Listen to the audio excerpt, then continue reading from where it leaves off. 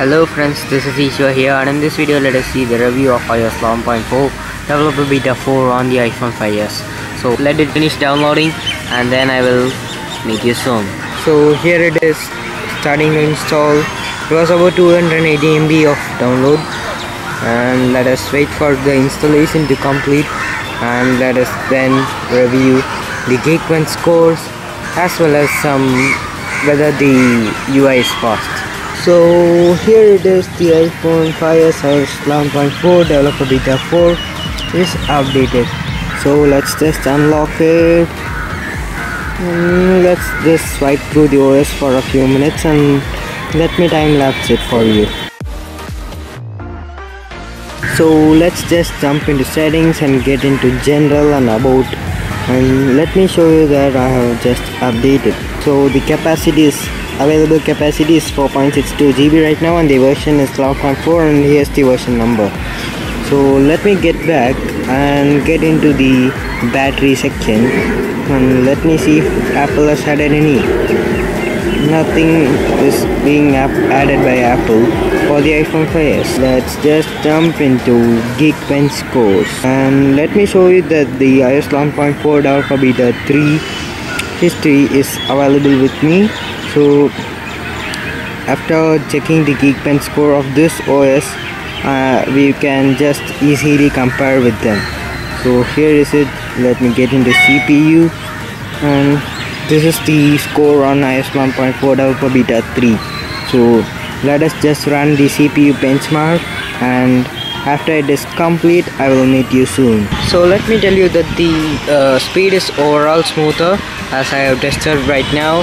I just tinkered over the OS and it has been pretty much smooth for this iPhone 5s. So it is good enough to use iOS 11 on this iPhone 5s from now. So I think the coming up betas will improve it much more, and we can see greater performances on the iPhone 5s, and I'm also expecting some battery improvements maybe, because this battery performance is not as good as iOS 10. So here it is, the Geekbench results is complete, and let us compare this with the previous version of iOS 11.4, that is the beta 3. Let us get into history. It is 1224 in the previous version in the single score, and let us get into benchmark, and it is 1089. So it has been a downgrade. What I'm saying is the benchmark scores are not that great, but the smoothness I'm experiencing is much more greater. I would say that iPhone 5 is still usable on iOS 11, not like the iPhone 4s on the iOS 9, and iOS 12 is just around the corner. It is going to release soon, but I don't know how it is going to support iPhone 5s. Maybe it won't even support iPhone 5s, but if it supports iPhone 5s, then it's a great thing, and there will be more improvements on iPhone 5s in the stability criteria, and performance will also improve. It might also improve.